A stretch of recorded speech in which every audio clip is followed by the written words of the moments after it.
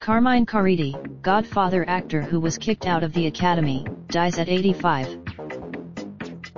Actor Carmine Caridi, who appeared in 2 Godfather films and was kicked out of the Academy of Motion Picture Arts and Sciences for sharing screeners, has died.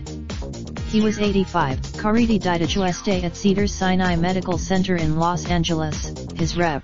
Tim Jordan of Jordan Lee Talent, told The Hollywood Reporter.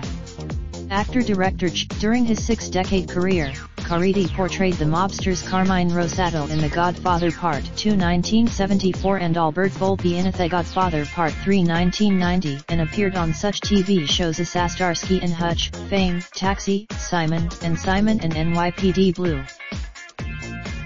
Caridi was born in Manhattan and raised in a neighborhood dominated by criminals. As an adolescent, Caridi served in the U.S. Army for 3 years during the Korean War and then had. He turned his life around and in 1981 had a leading role in Sidney Lumet's Prince of the City as Det. Gino Mascone. Caridi said he received screeners and made VCR copies for others. Early in 2004, on February 3, 2004, years before Harvey Weinstein and Roman Polanski would be banished, the Academy's Board of Governors voted unanimously to expel Caridi.